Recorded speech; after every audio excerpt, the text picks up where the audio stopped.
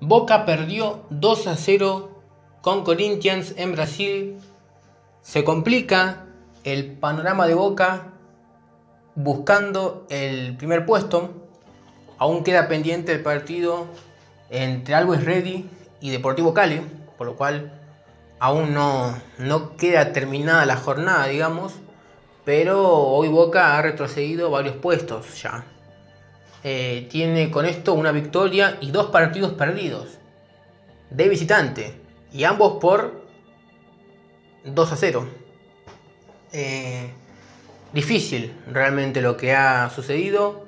Boca vuelve a terminar con -2 de diferencia de gol y ofensivamente deja mucho que desear. Para mí el partido que se jugó hoy fue mejor que el que se jugó en Colombia.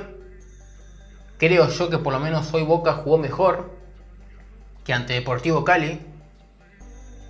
Pero bueno, no alcanzó. Corinthians tampoco hizo un partido que vos digas qué partidazo que hicieron, pero les alcanzó para por lo menos ganar de 2-0 en 2 jugadas aisladas y liquidarte, ¿no?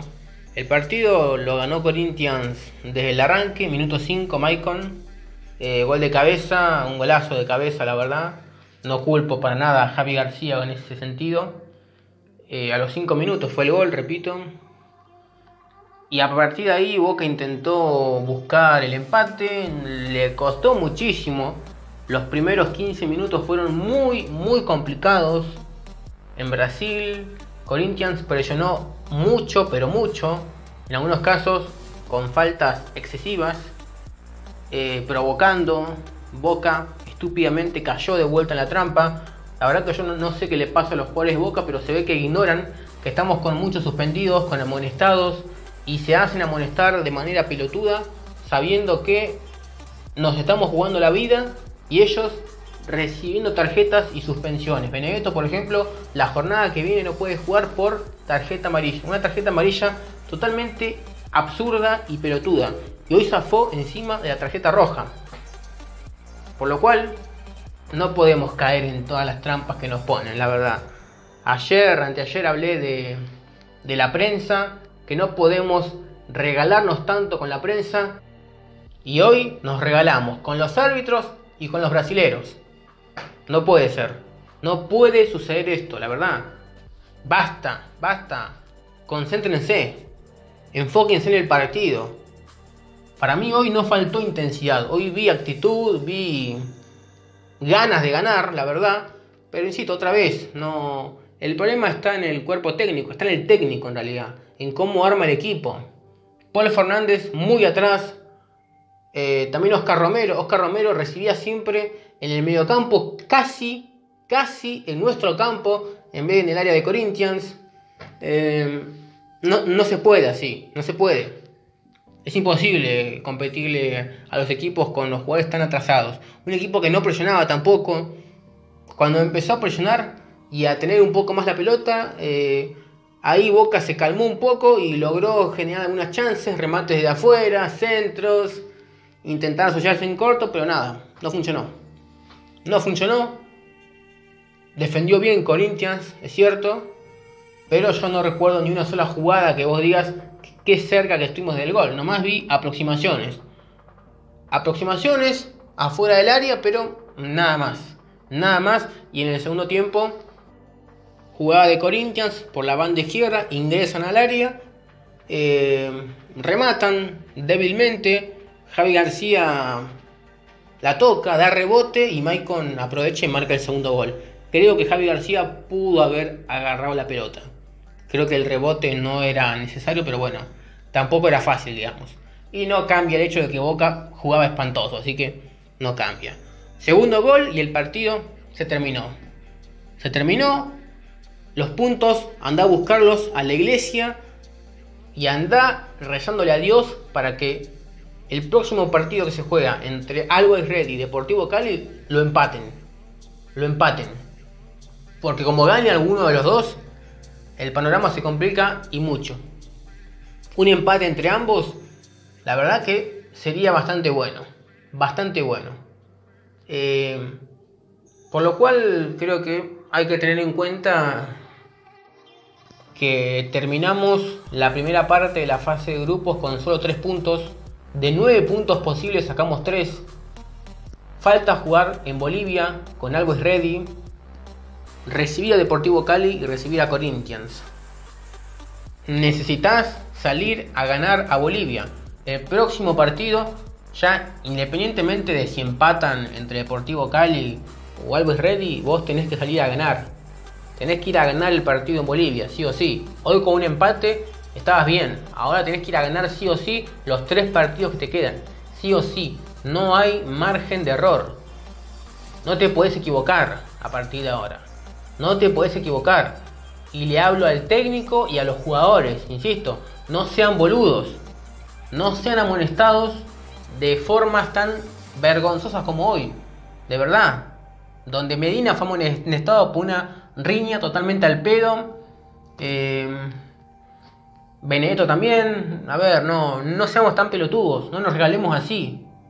Estamos complicados en fase de grupo y encima nos hacemos amonestar de forma pelotuda para que no podamos tener más jugadores en el próximo partido. ¿Qué va a ser? En cuanto a jugadas individuales o jugadores individuales, bueno, Vázquez le metió pila, no pudo hacer mucho. Benedetto igual. Salvio, bueno, también jugó bien. Jugó mejor que lo que venía jugando hasta ahora. Se ve que los goles con Central Córdoba le vinieron bien porque hoy la verdad que jugó bastante bien. Lo que pasa que bueno, no puedo esperar que Salvio de golpe arranque a jugar bien en Brasil justo. Que es un campo complicado, digamos. Pero para lo poquito que pudo hacer lo hizo bien. Lo que pasa que si el equipo falla, no puedo pedirle a Salvio que nos salve, sinceramente. Ni a Salvio ni a Benedetto. Entró, bueno, jugó también Medina, jugaron Ramírez. Ramírez lo vi muy desaparecido. Paul Fernández y Oscar Romero muy atrás, desaprovechados. Desaprovechado Oscar Romero, desaprovechado Paul Fernández. Medina hizo lo que pudo siendo pibe, se animó a ir al frente. Tuvo coraje, digamos. Ceballos también. Fabra en ataque bien y en defensa dejó bastante que desear. Aún así tuvo un par de buenas intervenciones. Advíncula mal, no me gustó el partido de Advíncula hoy.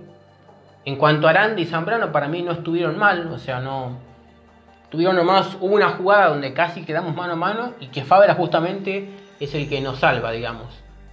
Pero en esa jugada Zambrano y Aranda quedaron muy mal los dos. Muy mal parados. Creo que también le sacaron tarjeta a Aranda debido a un manotazo en el área, otra falta absurda, sin sentido.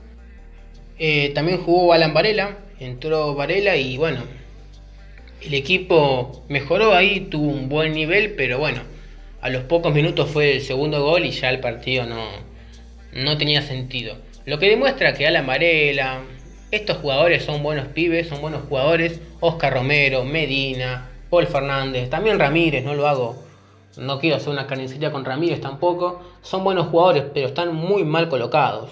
Muy mal colocados. Jugamos con un 4-4-2, podemos decir. Y digo 4-4-2 porque hoy el enganche no se notó prácticamente. No se notó para nada. Por lo cual no puedo decir que fue un 4-3-1-2. Porque el enganche hoy estuvo desaparecido directamente. El 4-4-2, bueno, es una formación, si se quiere, lógica para jugar en Brasil, pero muy mal aplicada. O sea, hoy podías poner cualquier esquema, cualquier alineación y Boca va a jugar igual de mal. Y la verdad que cuando ya te pasa esto varias veces, y no digo pocas, más de 10 veces que te viene pasando esto, y venís probando 30 y pico de alineaciones, el problema es del técnico, no de los jugadores, ni de la plantilla, ni de nada. Directamente. No es campaña contra Bataglia, es decir lo que pasa en la cancha.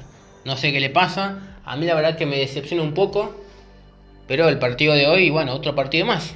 Otro partido malo de Boca, malo.